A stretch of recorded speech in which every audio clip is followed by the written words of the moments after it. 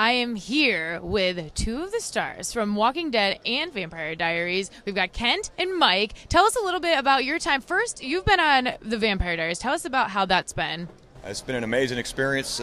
Season 6 Heretic Vampires. We're the new bad guys in town, and we're looking forward to see what Season 7 has in store for us. Should be filming soon.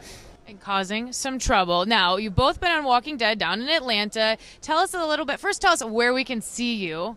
Most notable, Season 3 starts off on the eyeball.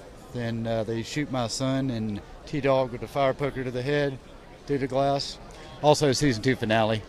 That's a memorable scene. I remember that. That was a strong way to start a season. And where can we see you? I was a Season 5 walker in Episode 1.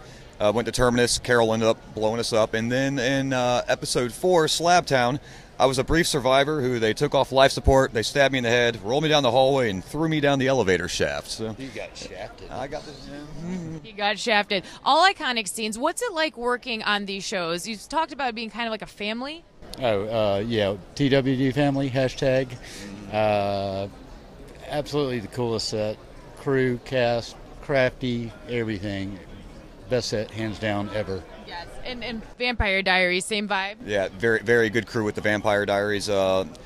Had great times on set every time I was there. From production, same thing.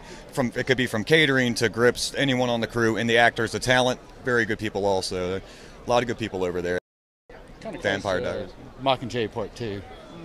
That set was pretty intense. The Mockingjay set, that would be cool. You can tell that because these shows all get along so well, it shows on Vampire Diaries. It was been on for 1 million seasons, and The Walking Dead. Thank you guys so much. Thanks. It's always a pleasure. Yeah, nice seeing you. Thanks, guys.